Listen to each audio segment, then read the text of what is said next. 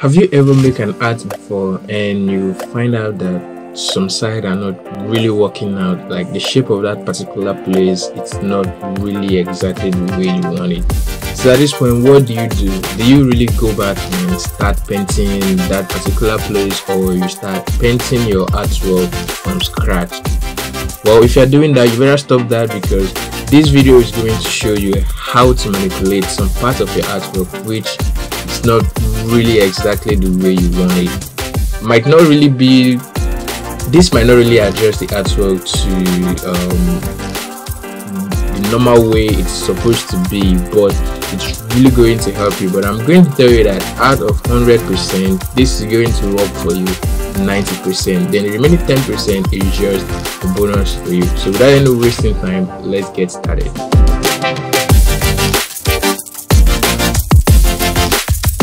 Hi there, this is Mark from Creative Pen, and today I'm going to show you guys how to make use of the Liquify filter to adjust your artwork in a way that it's really going to be helpful and make so much sense to you.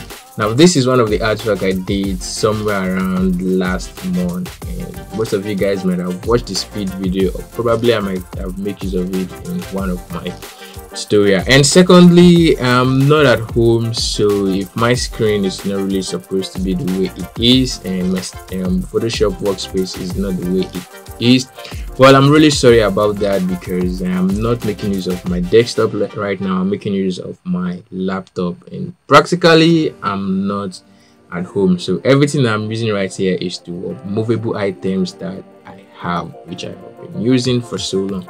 But anyway, let's keep that aside. So, coming to adjust your artwork in a way that is really going to be cool for you. So I'm going to zoom in close into the eyes. So let's say this part of the eyes is not really the way I want it to be, or not really the way it is on the reference. So let's say this part is not really going inside on my own painting, but on the reference it's really going inside. So how can you really adjust that? Well, you can start over painting again. You can do a paint over on this stuff, and it's really going to make it look good. But if you don't want to do a paint over, how are you really going to do it? Well, you can do that with the Liquify filter, because the Liquify filter is one of the tools in Photoshop which you can use to manipulate things or to reshape things inside of Photoshop. I'm really going to show you how to make use of that Liquify right now. So after importing your artwork into Photoshop, or if you are finished, you can just merge everything into one and do that. So the next thing to do is just to right click on your artwork and convert that into a smart object, because this is a filter and you don't want to apply this filter in a destructive way. And in case you find out that something is going wrong, you can go back and fix it, or just remove it. You don't want to apply again or try to make use of the Ctrl+Z button and so on. That's why we are turning this into a smart object, so that when we apply the filter, it's going to create a sub layer under this our layer which we have right here. So to make use of the Liquify filter, you just have to go up to filter and Liquify, or you make use of a shortcut Shift plus Ctrl plus X to bring up the Liquify filter.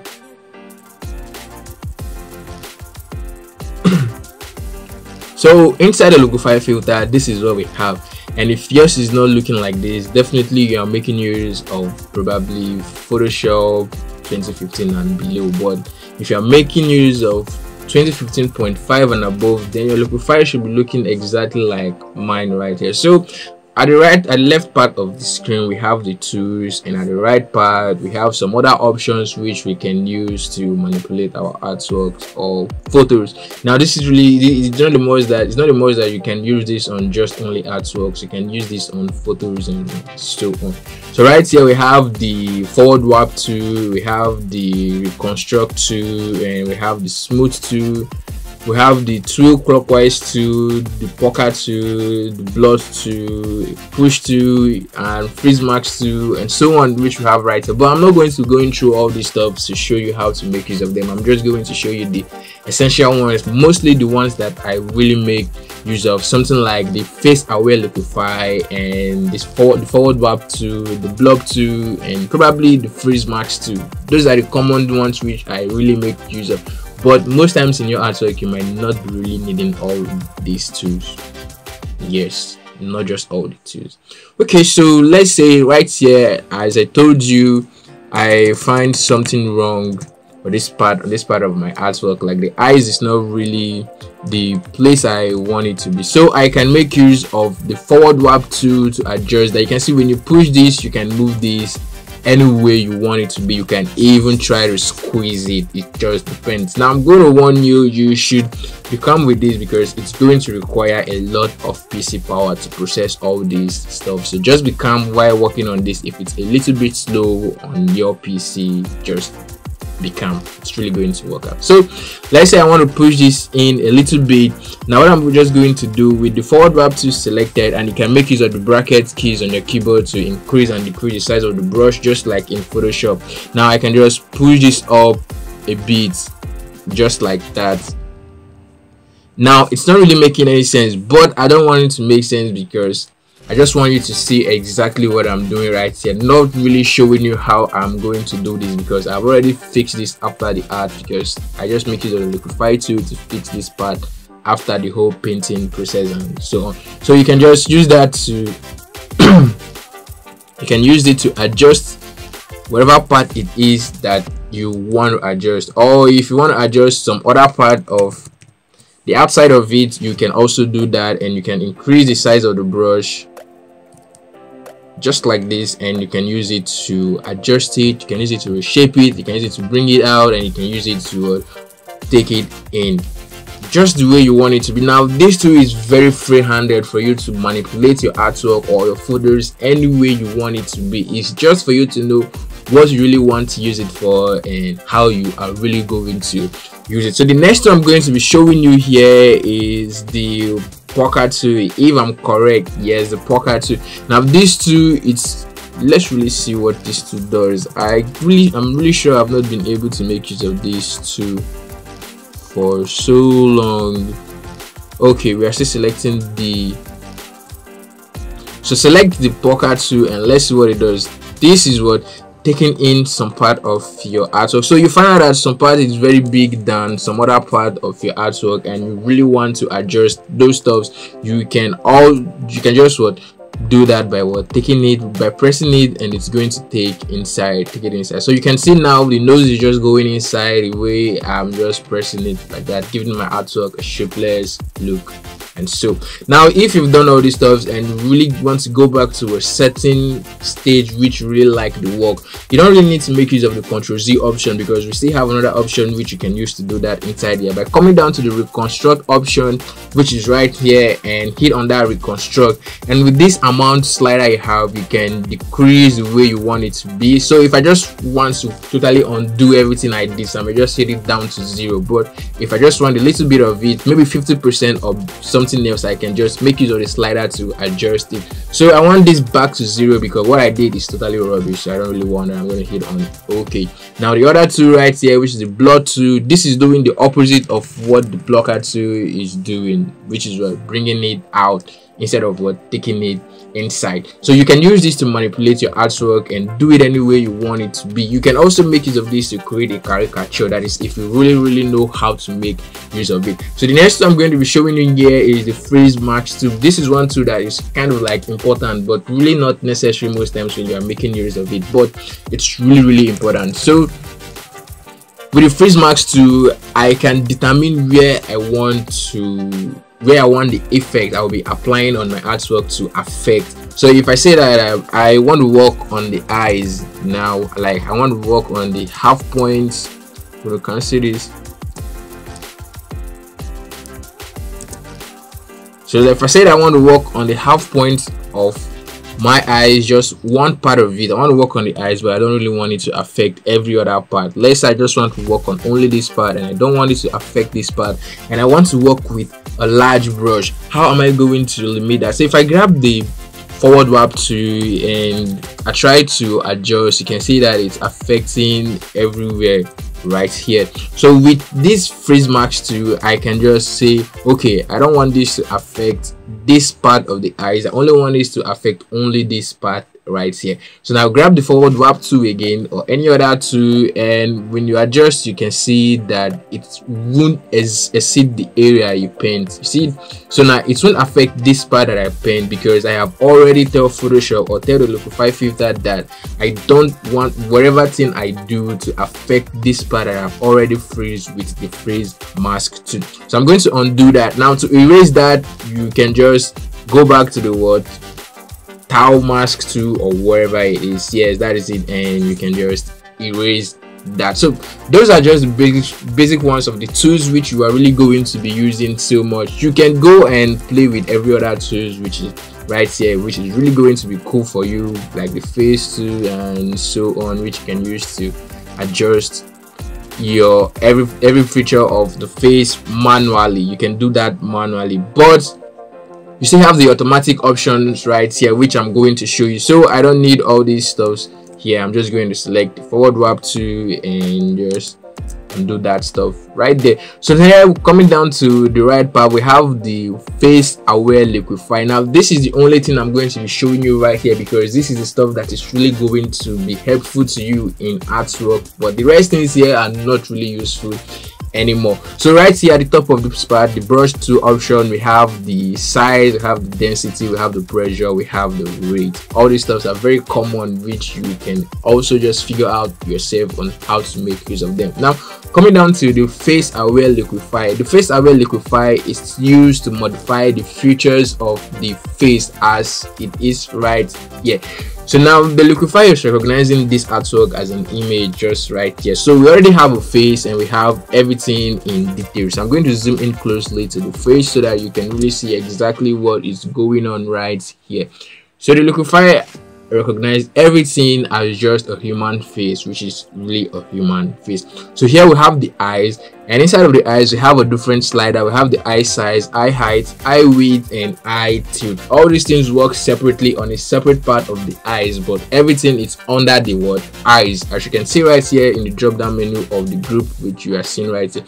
So if I try to move the right slider upward, you will definitely see that the right part of the eyes is going up, or the left part of the eyes is going up, and you can do the same thing to the right part of the eyes. So you can play with this, that is if you want to make a caricature of any artwork of your choice. So let's say you want to make use of the same numbers on both places. Maybe you want to say 20 or maybe minus 20 or maybe higher than 20 or so let's just say I want it to be 50. Now ask yourself this question: do you really have to make use of the second slider to make it 50, trying to time up to 40 or so on, or try to input 40 with the numpad and so on? No, you don't really have to do that. If you look at the middle of all this stuff, we have a link icon, the chain icon right there, which is link. If you really know how to make use of link in Photoshop, then you get to understand this stuff. So this link icon, it's going to help us link these two sliders together, linking the right eyes and the left eyes together. So when we move each slider, it's going to affect both of them the same time. So if I click on that link icon, you can see that before we are having 40 here and we're having somewhere around below 40 at the right part, but with the link icon selected, you can see that we have 40 in both rectangle now. So if I move on one particular layer, both layers, it's going to move, affecting both eyes. But I'm not doing anything right here, so I'm just going to set them back to 0 because I don't need them. So the same thing applies to every other part of the eyes, just like the height, the width, and the tilt. So when you make use of the link icon, when you move one slider, it's going to affect the other part of the slider, and the more you keep moving, you can see what is going on with only the eyes, not affecting every other part like the nose, mouth, and the entire face as a whole. So I'm going to set this to 0 because I'm not doing anything of such. I just really want to show you.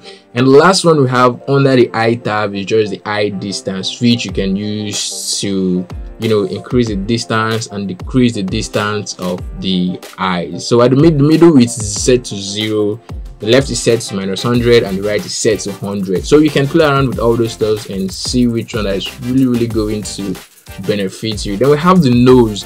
The nose is just for you to adjust the height and the width of your nose. So you can play around with all these stuffs and really see which one is really going to be helpful to you, or which is really going to help you to modify your artwork. Then we have the mouth.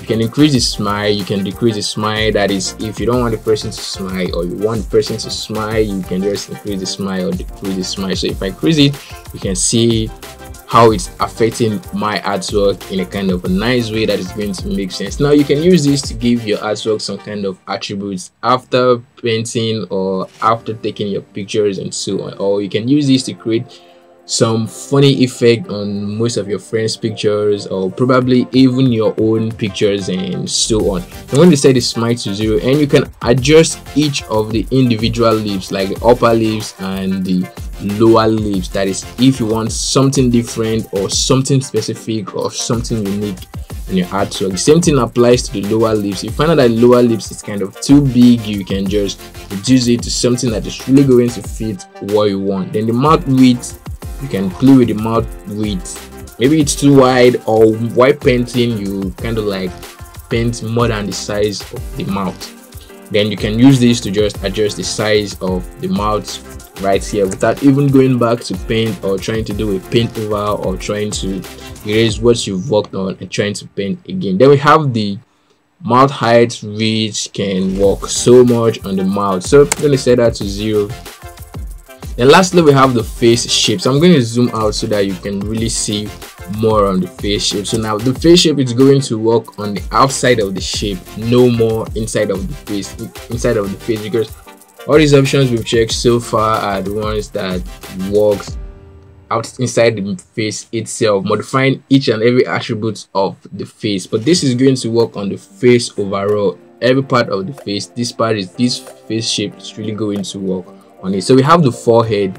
You can play around with the forehead, like you can take it up, you can take it down, just depending on how you want the forehead to be. So we have the chin. You can increase the chin, decrease the chin, and so on. We have the jaw lines. You can increase the jaw just like that, make the person fat, make the person slim, or trying to make the person look like an anime. It's just the way you want to paint your artwork or how you want to edit your photo to be. And lastly, we have the face width, which you can use to adjust the width of the face. So you can make it small, you can make it big. That is if you want to make the person fat. That is when you are going to make use of mainly this face shape, or make the person slim. That is when you are going to make use of these face shapes and so on. So now once you're done with all your modifications and so on, you can just hit on OK to go back into Photoshop, and whatever settings you've applied, it's going to show up in your artwork in Photoshop. So right here you can see below the layer we have the smart filter options, and under that smart filter option we have the liquify. So let's say you make any mistake or you did something wrong, or you just want to remove something, you can just double click on that and it's going to take you back into the Liquify filter without even you going up to filter and selecting the Liquify filter again. When you get there, it's going to reload the mesh, giving you exactly what you left before, and make your necessary modification again which you want to do, and hit on OK. Then you go back into Photoshop. So let's say you want to delete the filter, you don't really want the filter anymore, you just click and drag the Liquify filter and you drop it to the delete icon, and it's going to delete the Liquify filter. And that is it. You can't make use of the Liquify filter anymore because you just delete that from your layer. So that brings us to the end of this video, and I hope this really solved some kind of mistakes for you guys which you have been trying to go through sometime, trying to adjust some part of your faces and so on. But you just really have to understand there is a lot of things you can do with this Liquify. Like if you're the type that want to paint a caricature, or the type that want to paint a specific kind of an artwork, you can make use of the Liquify to modify all those stuff before you even start painting, or you can paint and do that later on. Now I'm going to tell you, don't try to think that this is kind of like a kind of a backdoor on digital arts which most people really don't make use of. I'm going to tell you most of the digital artists who I know, most of the top ones, they make use of this to modify their artwork at the ending of everything. I don't really want to start giving you a list of them, but believe it, most of them make use of it at the ending of the artwork just to give it some kind of a nice look that's really going to make sense. So see you guys in my next video, and don't forget to hit the subscribe button, not just the subscribe button, ring the bell icon so that you, my friend, don't miss any new tips and tricks I'll be posting every week.